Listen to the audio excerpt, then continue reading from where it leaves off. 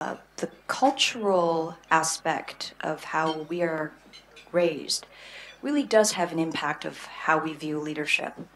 And I'm so very honored and privileged to share him with you all here today, because here in Hong Kong, those challenges are magnified tenfold. In an international based workforce that we have internationally and Western trained workers with degrees working alongside talented individuals who are local and based here. And quite often, I'm sure you all probably have personal experience, tensions arise. So, Ron Brown is here to discuss what those cultural challenges may be, help open your eyes a little bit. But I won't have to say any more other than Dr. Ron Brown has worked with Fortune 100 companies in America. He's helped them, and he's here to help you. Dr. Ron Brown. Thank you, Angie. I'm really excited and honored and pleased to be here. A little bit about me. I'm a psychologist by training, a management consultant by profession. I have been very fortunate to work with some of America's greatest companies in the Fortune 100. My sort of top line role is to help with strategy and helping organizations with diversity, inclusion, and organizational transformation. However, throughout my career, I have spent sort of a second track of looking at leadership development and looking at the issue of cultural differences and leadership development. And over time, I have now probably worked with probably 95,000 people in which I've taught power and leadership and influence workshops through across America's corporations. So I want to just share with you some of the um, essentially some of the concepts and some of the challenges that as we look at more building workforces across global regions and lines, some of the challenges that may be faced. So first I want to just talk about the role of differences in leadership development and just get clear on the concept that I pursue and looking at building leadership skills. Secondly, some of the unique challenges. We'll look at some of the challenges that I typically work with on a regular basis. I've been teaching these 95,000 people certain skills that begin to open the door to being broader leaders, to have broader leadership skills, and then talk about some implications for a diverse workforce. So first, it is sort of standard philosophy, certainly in U.S. firms, that when providing leadership training or development, that one size fits all. We want to take people through a particular leadership experience. Everybody goes in, everybody comes out, and what happens is some people go in and they look like the bright stars. They kind of get it, and they kind of feel like this was just the perfect course for them. Other people come out and they kind of get it, but it just didn't click fully, but somewhat they got it. And then there are other people who say, I didn't quite get it. It was, I understood it. It was certainly something that intellectually understood, but it just doesn't translate to me. So essentially, we're seeing sort of these different levels of comprehension, different levels of adapting leadership knowledge and skills. So if you take the one size fits all model, you would say, well, then that's a natural outcome. You're going to get some people who get it, a lot of people in the middle who kind of get it, and then some people who don't get it. So that seems like the natural outcome. We provided the best that they could know. Some people um, just didn't get it. So I take what I call the agricultural model. is that as you develop leaders, you want to look at maybe developing people in different plots of land with different exposure. You want to have a more focused and unique leadership development. You want to take into account differences, cultural differences, ethnic differences.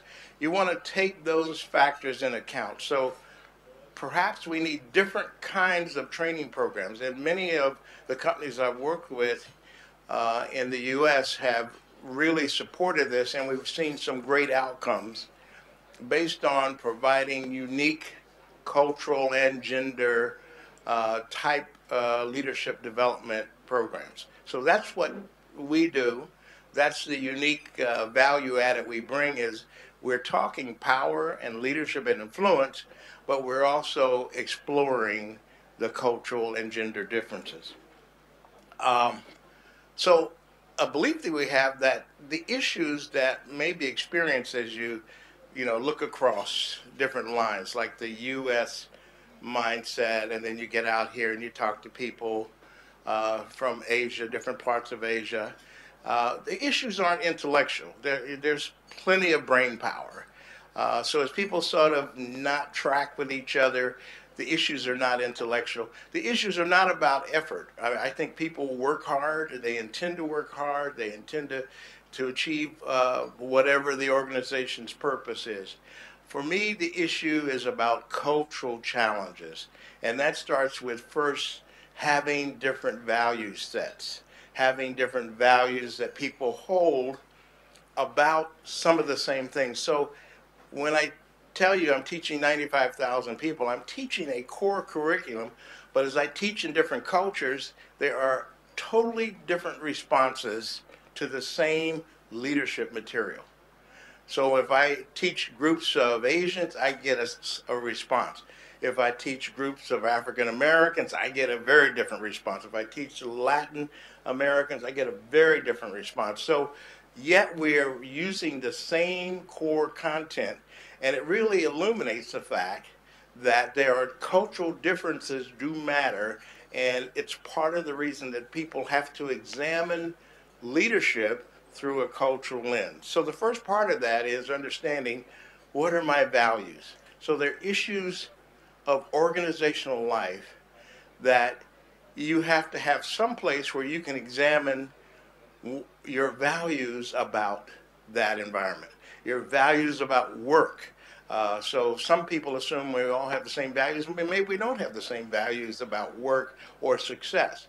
So it starts with values. The second is mindset. What is the mindset you take into the workplace? And so I ask people just to talk about their mindsets. Well, some of that is, well, people have work mindsets. They got to go do work. They got lists generated, and they do work things. But there are other dynamics going on inside the organization. For instance, there are political dynamics going on inside the organization. So what is your mindset about these different dynamics beyond work? What I call the intangibles. The tangibles are clear. Do X, do Y, get Z result. But the intangibles are where the confusion and the issues lie within exploring the intangibles. Then I like to ask people, what is your emotion about work? What do you really feel? How do you feel about the environment you're in and the work you're doing and some of the concepts of leadership? You will not be a great leader unless you really feel comfortable, you feel like you can do this, and it can be challenging, but you feel good about it. If you feel that you're in something that's uneasy, then you won't want to do it very well, and you won't learn as much. So understanding what your emotions are, and then finally, what's your orientation? And so many people come into the organization, and they have what I call a survival orientation, and their view is, you know, I've got a good job, I want to do well, I'm just going to hang in here. And I hope that people recognize what I'm doing and the work I'm doing, and maybe I will be advanced or get promoted. And survival orientation is like, I'm putting it in somebody else's hands, and I just hope that good things will happen.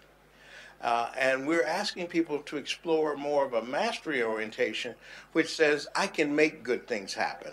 I can do things in my career. I can take charge in a way that I can make things happen. And so I think I consider survival as more a bottom up orientation to the organization. And some people, by culture, are susceptible to a bottom up orientation. And where, on the other hand, mastery is a top down orientation. And so you begin to think top down. How can I get this done? What's it going to take?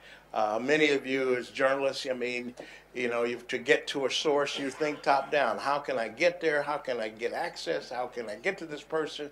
You know, how am I going to really do this? You don't think, you know, about how difficult it's going to be. You may think how difficult, but your intention is to go beyond those difficulties and get that interview, get that source. So these are some of the themes, and we ask people to examine leadership in the context of values, in the context of mindset, in the context of their emotion, and in their orientation, survival, or mastery. So I've identified, and that started out very early on, 6 cultural challenges that tend to be the most difficult cultural challenges for different groups of people. And that's where the different responses come out. That these are 6 challenges that people have emotional value conflicts about that need to be explored. So any teaching of leadership, power, leadership, influence, needs to explore these types of challenges. So I help people look at power, politics, loyalty, aggressiveness, socialization, and subordination. And in these challenges, I find with different cultures, there are latent issues. There are just issues that people grew up with. I always ask people, you know, what did your parents say about this? And what were the unspoken messages about it? So going back, trying to plumb your values, what was kind of the message to you about these particular things? So let me pick one that we always start with is power. We are asking people to understand the power dynamics in any organization. Understand who has power, how they use power, you know, how power functions as a competitive dynamic in any organization. Who has influence? What does it take to influence the system? Do you fully understand the nature of that influence? So we have to explore that constantly within a cultural framework. So it's one thing to say one should influence the organization, but based on background and cultural understanding, that may be a challenging task. So, for instance, one of the things, these are some expressions that I hear, and I just picked Asian because we're here in Hong Kong. But when I talk about power in Asian context, what you hear is, well, the group is powerful. I guess in the group meaning the organization is powerful, and that there's an issue that only those who are worthy of power, or only those who have earned it, should seek it or use it. And so there's a sense that you have to over time earn power. Well, that's not the reality. There are people who very early are able to build power and influence, who understand the concept, who don't necessarily earn it, but they learn the skills and they can do it. And power is beyond a hierarchical respect.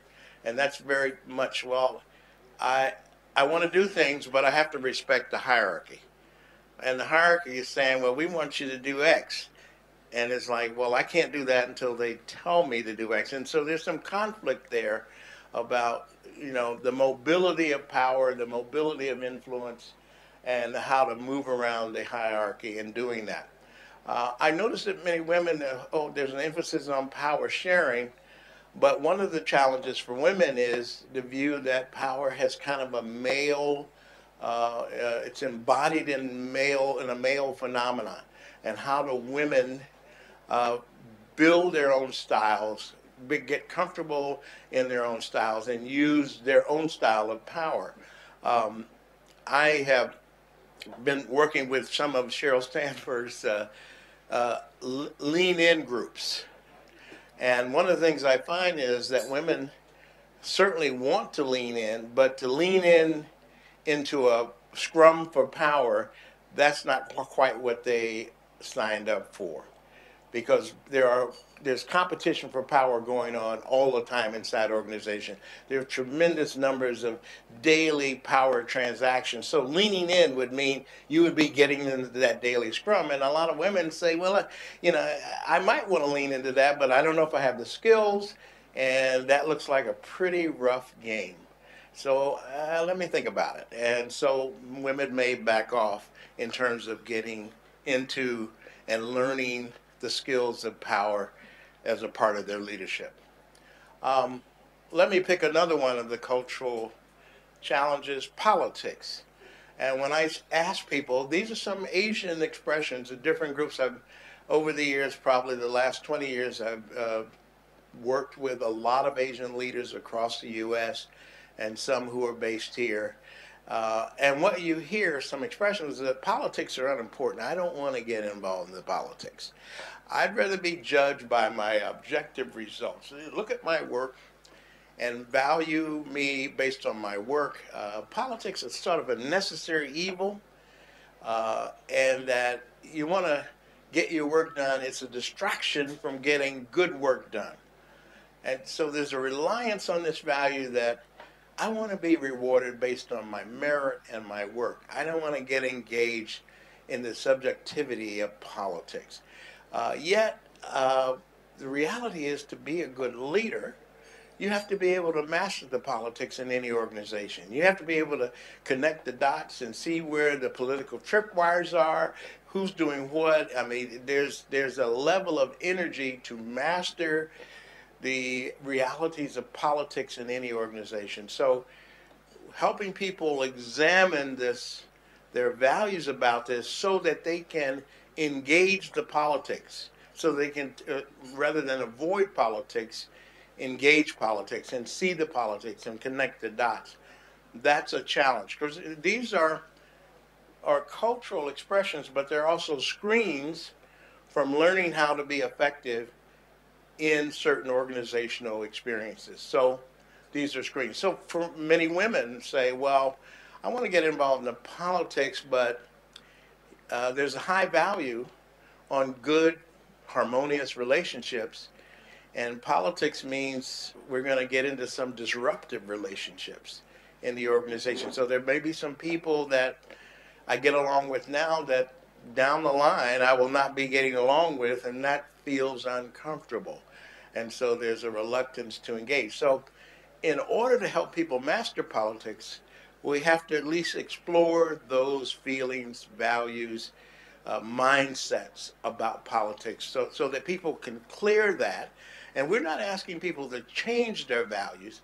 I'm asking people to stretch their values. I'm asking them to stretch far enough to try to be effective in a different way. For some people, this is life changing. It's like, I never thought about it that way. And how can I, now seeing this and seeing it in the context of my own values, can I stretch my values to be more effective?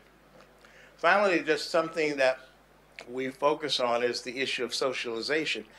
And I view that as the accumulation of relationships.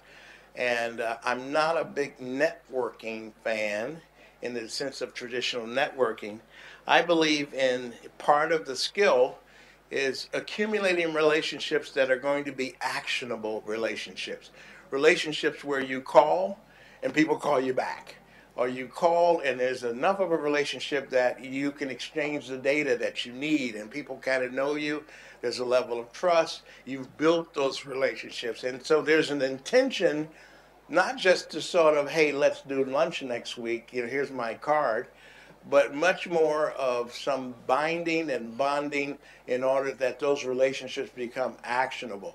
So when I look at some of the Asian expressions I've seen over the years, it would be that socialization and intentionally going after relationships and building them feels uncomfortable. So people are more likely to be reactive rather than proactive. That proactive means you really are going to go after people. You're going to accumulate with intention, and that feels uncomfortable. I'm just a nice person. I get along with everybody. I don't like the fact that I would be acting in social settings with some intention. And so there's a sense of backing away and essentially setting up some social distance. I find many people say, well, no, I don't want to go to that reception tonight. I've got to go home and be with my family. And they consistently do it because there's a discomfort in being in these social settings and taking advantage of these social settings that then they back away altogether. So until we examine that in the context of what your leadership goals are and what your objectives are, how do we examine that and see if there's a way that you can master the social accumulation of relationships across your company and beyond. I think women um, have an advantage because the relationships, you know, are primary. And what these are expressions I hear. So having good relationships are primary, and I think this particular focus is an advantage for people who are good at relationship building. But there's still the question is, what's the intention? So are we just building friends? Or are we building? And so a lot of you as journalists, you build these relationships with reliable sources.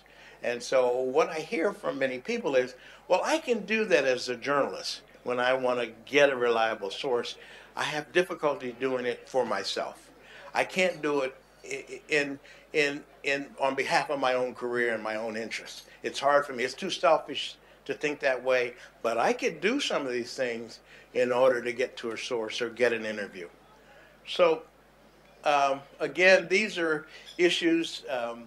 Some look very simple, like loyalty, but just coming off of a session on Sunday with 30 people, mostly Asian, this was a very difficult cultural issue to explore.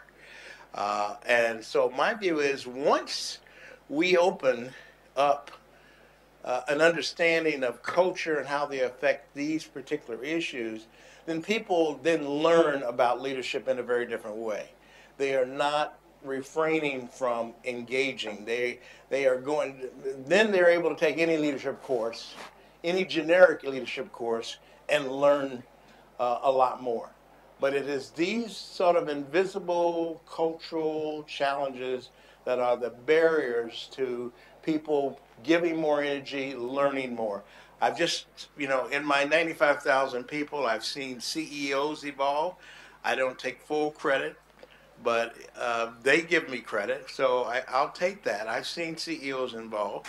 I spent a lot of time when Procter and Gamble was my first client, and I worked about over 22 years as a consultant at Procter and Gamble. Part of the time I was there, Stephen Covey came in. And that's where we began, he and I and several other consultants, we were going to talk, but he had in his mind about the 7 habits. And so if I could go 7 habits of power, I'd have a different profile today, but he's done very well. And he's no longer with us, but he did something that changed the way that people think in organization. So what I see now is that the need for people to really look at building their power and influence skills and understanding it sharply from a cultural perspective. Same way with political savvy, that is very much a dynamic that's needed. Most people are working hard to understand the unwritten rules of the game. And I say it's like people are working and looking at things in their organization through a sheet of gauze. They can kind of see things going on, or they can see them very directly, but they may not really understand what's going on and why. And so it's my job to provide that. Most people would say it's not likely that they're going to walk around and have some senior person invite them to lunch in the corporate cafeteria and say, let's sit and talk about how you're going to get some more power and influence. They're not likely to get that kind of coaching, that kind of mentoring, and that's where my work comes in, and I've been pleased to do it for so many years. So I thank you for the opportunity to talk about this. To me, this is a very vital and exciting work. The results, we were just talking with Melanie about how do I measure results? Are there some analytics? Analytics are creeping in everywhere. Uh, I look at a lot of analytics, but as I look at the success of people moving 2 to 3 levels up, I've seen more reporters who I can count on a couple of hands for sure. People I met who were reporters, they were first beat reporters, and now are at executive editors or above. So I know that there's something catalytic. I like to call it, while I'm giving these lessons, I just see the lights go on. I see people say, oh, that's what that's all about. And the lights go on. So this is what I do, and I'm just glad to be in here. I've got Angie has introduced me into various settings. I spoke before the Women's Foundation last week, and there's just more of this, and so this is a great opportunity to share this with you. So I look forward to any of your questions. This is where we really get into it, but thank you very much for having me here. I feel like we were talking all around it, but we never addressed the elephant in the room. We never addressed the word power. Power. What does it mean? Why are so many people afraid of it? And why are some leaders better at wearing power than others who are intimidated by it? To me, the creative tension that drives organization is the pursuit of power. They want to be the number one this, the number one that, the dominant player in their industry. They want their issues of power. We want to be the preferred employer. We want to be the dominant esteem. And so within that is a pursuit of power, and it generates the competition for power. And the competition for power generates the politics. So you must understand the critical role that power plays and get comfortable. Now, normally I start talking about power for about 45 minutes in some of the sessions I run. I just keep talking about power because I want people's values about power to bubble up. And most of the time, people are getting uncomfortable. And at GE one time, I had an engineer just get up and said, I'm sorry, I have to go home. I think you're taking us down some dark hole, and I don't want to go there. The feelings of power are generally negative. People are uncomfortable talking through power. There's a nervous energy, and power is a hidden language. And so my goal is to just put that on the table, help people explore their cultural and personal reactions to power. My belief is to be a good leader, you have to be comfortable with power. Now, there are people who can lead. They lead teams. They do a number of things. But if you are intending to rise and contribute to an organization, part of your leadership is being comfortable with the nature of power, being comfortable using it, getting it, keeping it, working with people who have power. So it's kind of like it is the key, it's the name of the game in any organization. And so I find people who are smart, who have skills, but it's like they're running onto a football pitch with a basketball in their hands. They're just playing the wrong game. And I find many people are in that state because they don't understand at a certain level it is beyond competence. Your competence is already established. Now it's about how you understand the power dynamics in the organization. Regardless of what sector. And I think it's not just women, but men as well. I'm curious about how we figure out what the rules of the game are. Well, it's interesting. My career started teaching power to African Americans, and then it's expanded to other groups and expanded to women. And then I wound up at ExxonMobil teaching power to the white male leadership at ExxonMobil.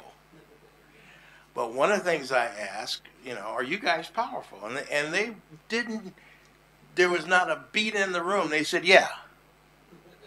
So I said, well, where did you learn power? And there was silence.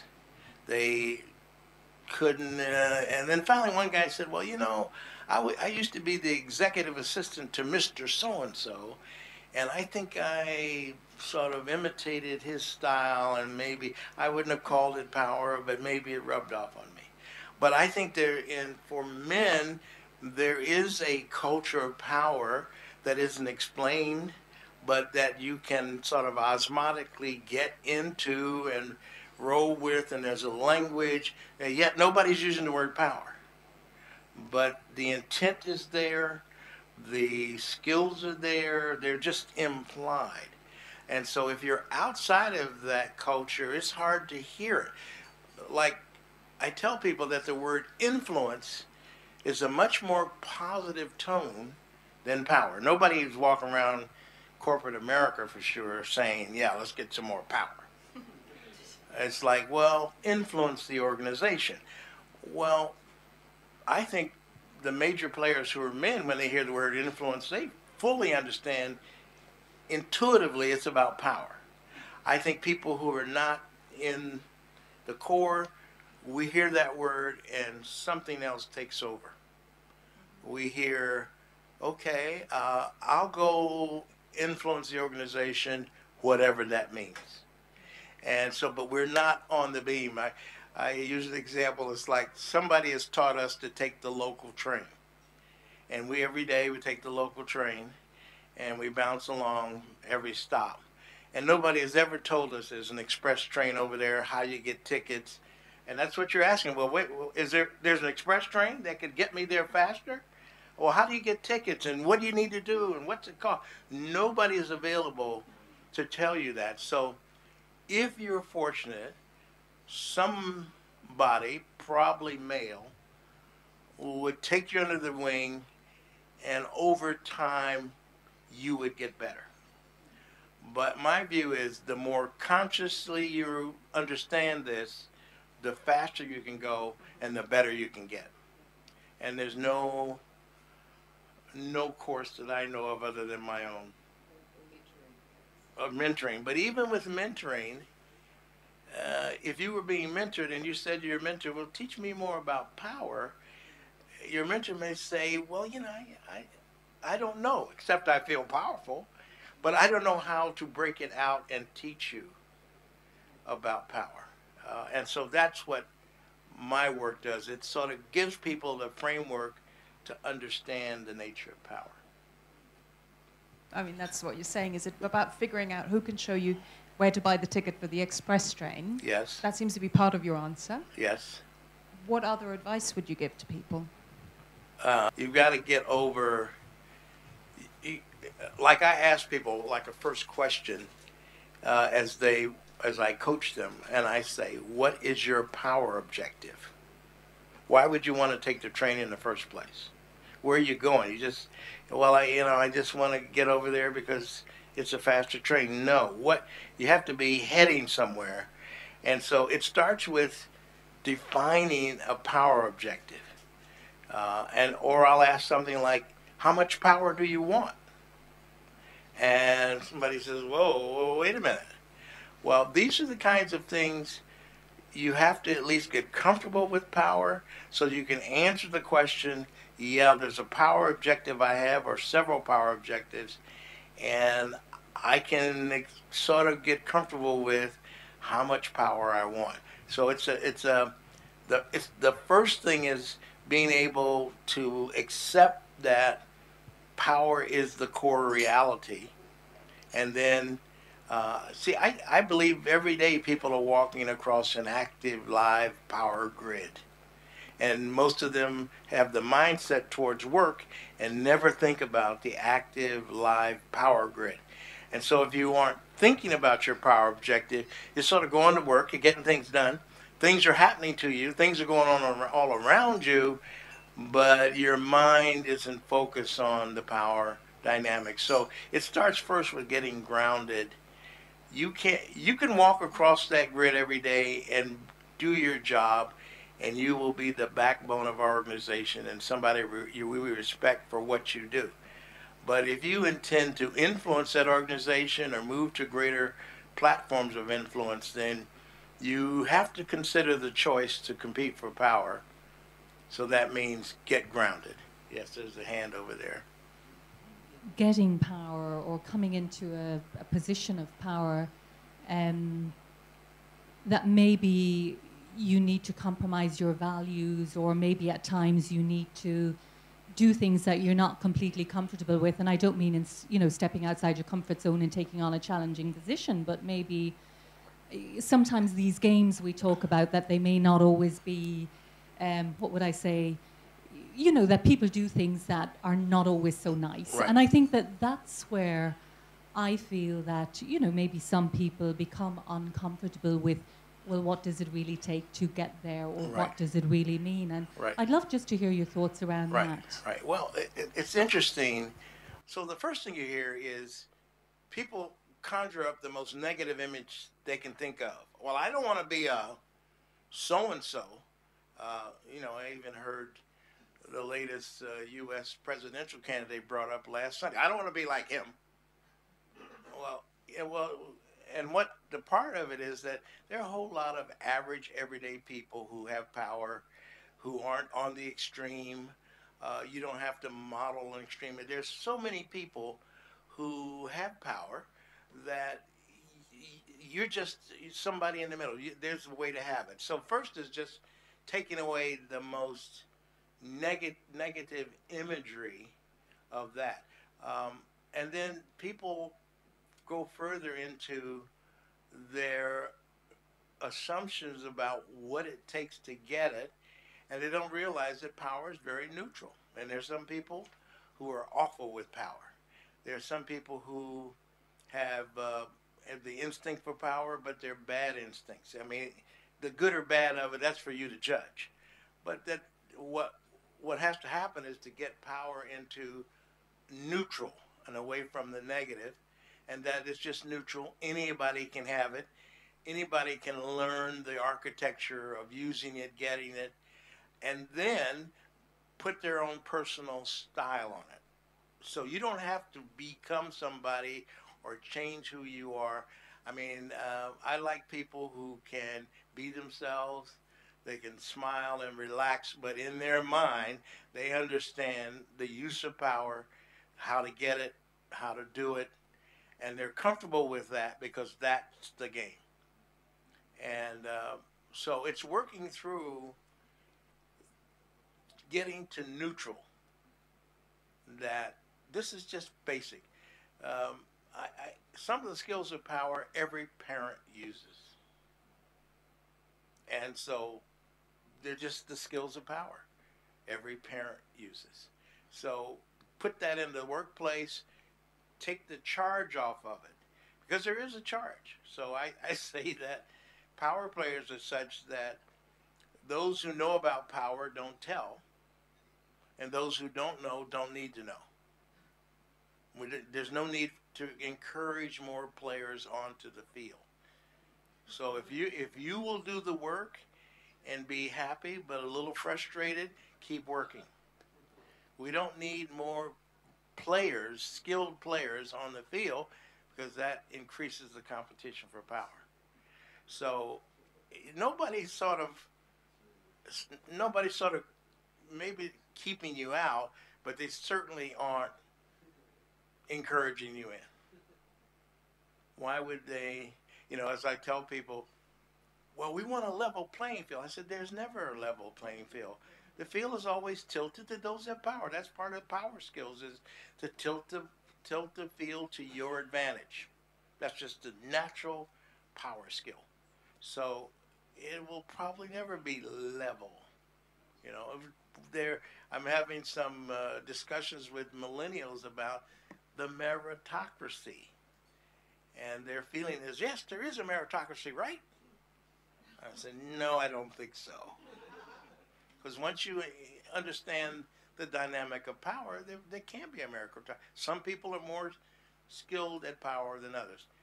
The other thing I want to say is that some people are just in the power dynamics with instincts. Some have good instincts. Some have instincts but poor skills. And so when we see people with poor skills, we say, no, I don't want to be like that.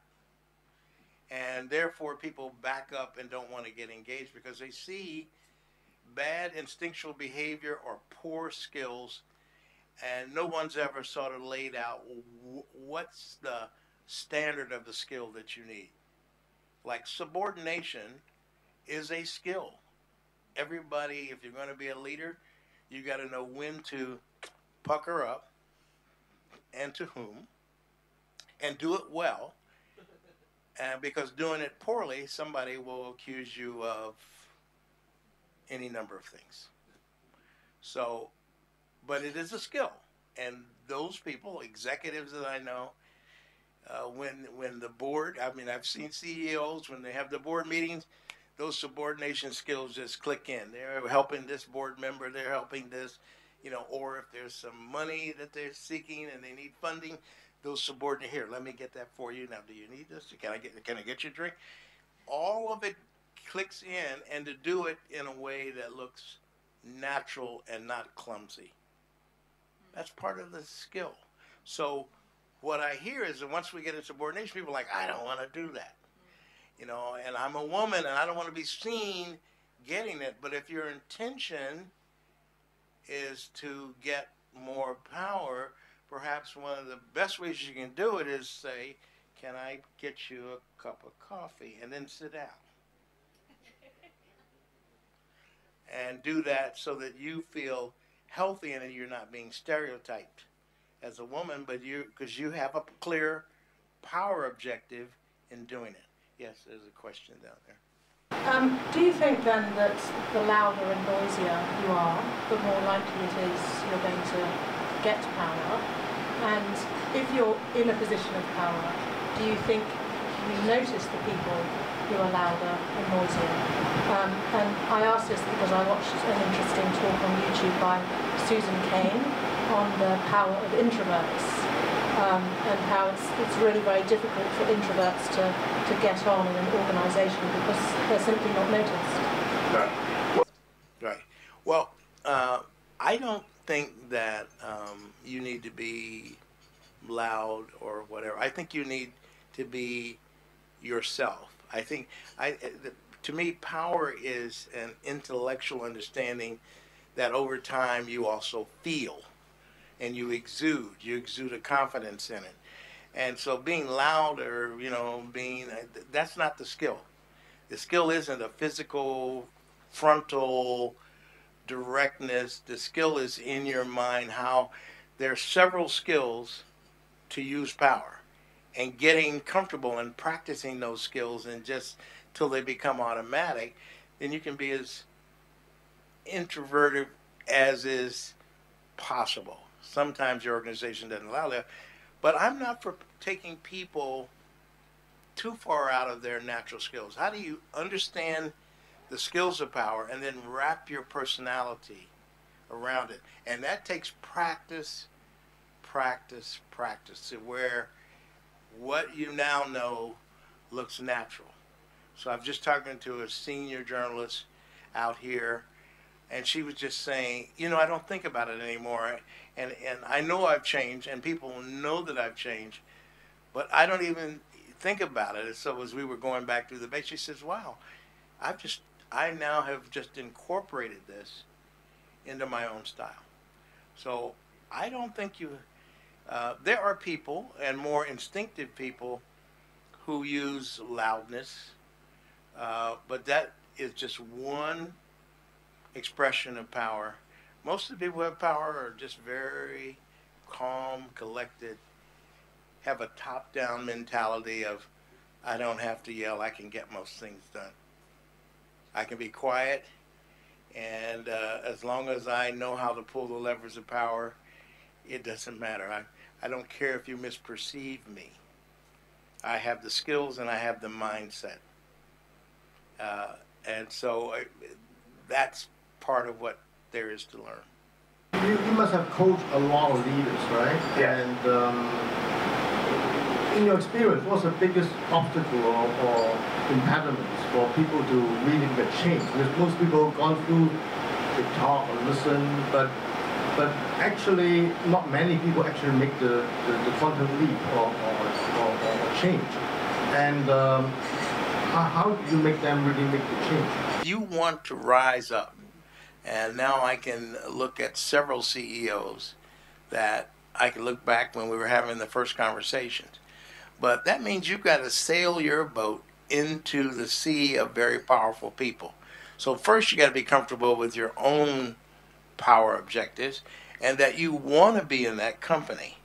So like one of the people I know has gone beyond being a CEO in the U.S. and now is on the major committee at Davos, a major committee at Davos. So now he's in another sea of powerful people because he's learned to sail out in that kind of sea, if I can use that analogy. So part of it is getting grounded, understanding that this is the game, and these are the skills of that game, and that you've chosen now to go play with people, many of whom have better skills than you. And then you've chosen to learn from them. So if you have kind of the basic playbook, then you can learn from other power players.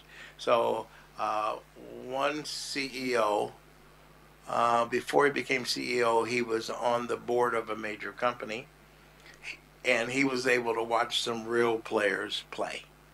And it helped him, and as he brought that back to his own organization, it helped him to be a better CEO when he finally moved to CEO. But this is you have to be a student of the game. It's not every now and then you turn on your power light.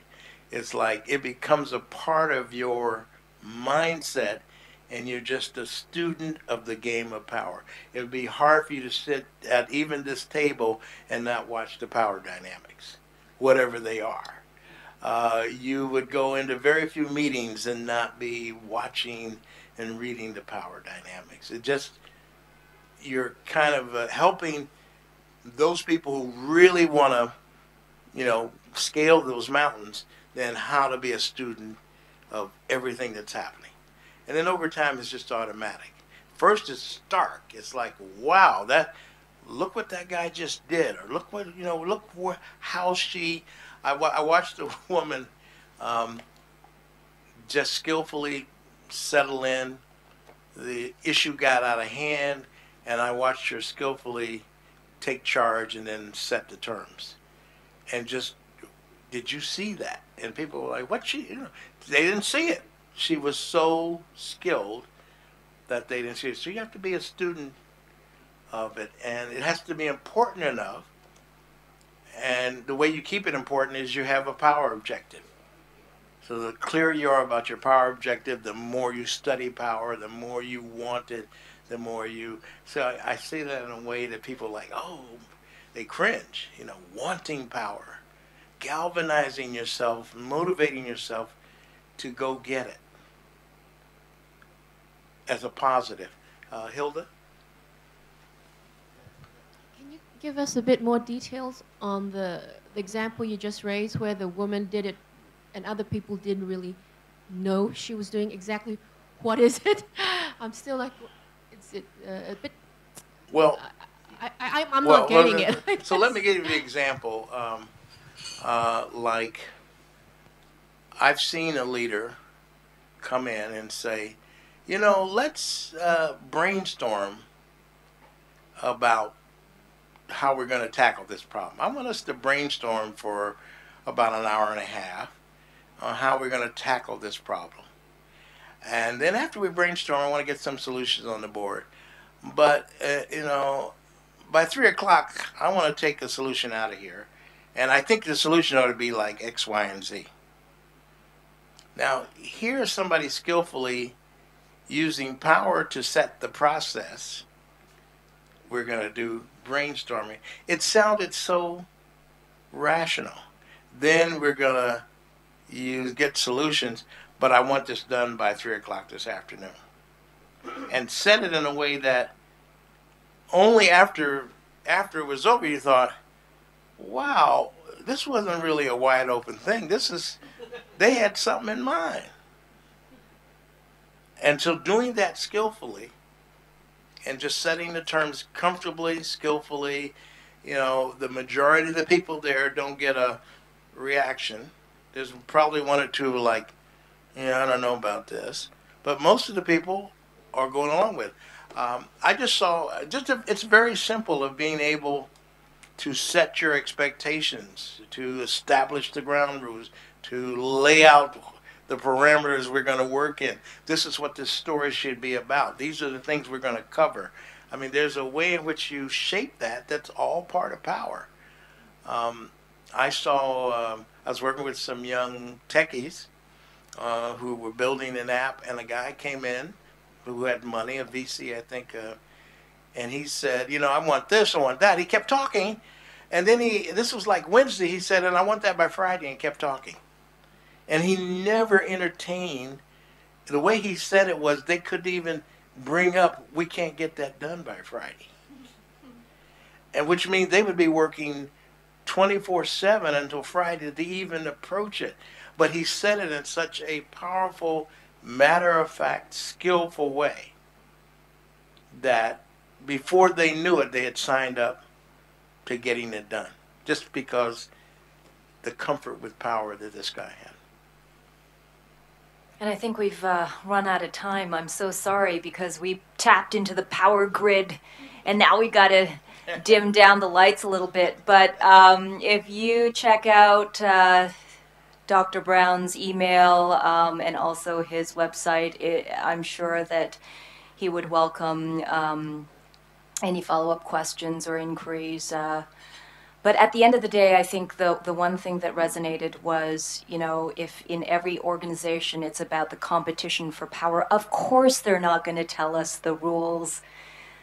There aren't any rules, are there? And I think at the end of the day, no one's going to invite you. You invite yourself. And the skill of being a good leader is to understand all of those dynamics. And thank you, Dr. Brown, for helping us understand those today. Thank you. Thank you very much. My pleasure. That's a tough lunch, huh?